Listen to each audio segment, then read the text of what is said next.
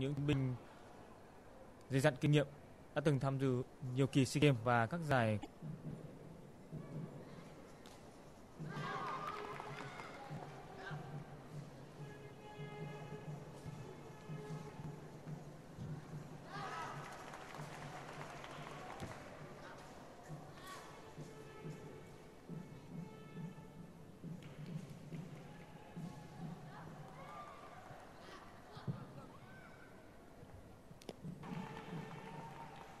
Ở trong ngày thi đấu này thì đoàn thể thao Việt Nam kỳ vọng rất nhiều vào những tấm huy chương đến từ môn điền kinh. Bên cạnh đó đặc biệt là các môn võ và vật. Hôm nay các môn như vật cổ điển của nam chúng ta sẽ tham gia ở 6 trên tổng số 8 hạng cân thi đấu chung kết. Và môn judo chúng ta cũng kỳ vọng sẽ có khoảng 1 huy chương vàng và vật sẽ mang về khoảng 3 huy chương vàng cho đoàn thể thao Việt Nam trong ngày thi đấu này. Ngày thi đấu này thì niềm hy vọng vàng ở môn trường quyền nữ chúng ta là vận động viên Vũ Trà My đã thi đấu không thành công và cơ hội để cho Trà My.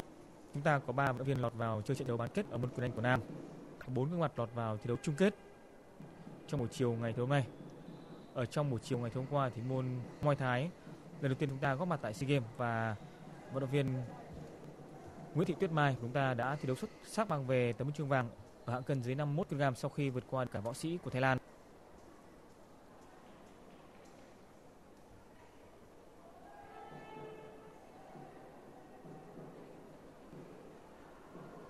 Ở môn judo chúng ta kỳ vọng rất nhiều vào một tấm huy chương vàng đến từ hạng cân 55 kg của nam với sự góp mặt của võ sĩ Huỳnh Nhất Thống. 4 nội dung của môn judo chúng ta đều tham gia đầy đủ và đó là nội dung mà chúng ta kỳ vọng nhiều nhất với 2 nội dung kata quyền biểu diễn của nam và nữ.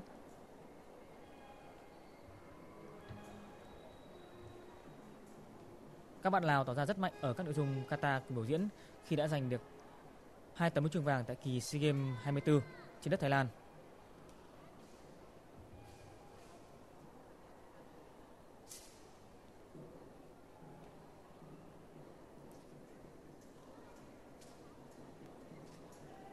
Các môn võ thuật cũng là những môn thế mạnh của đoàn chủ nhà SEA Games 25.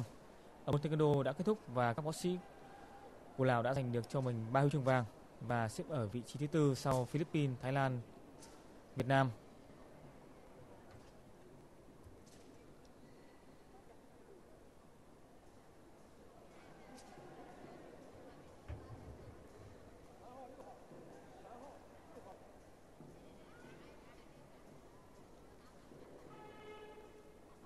Chúng ta cùng xem lại động tác biểu diễn của KHOR POH CHIN trong bài thi quyền nữ.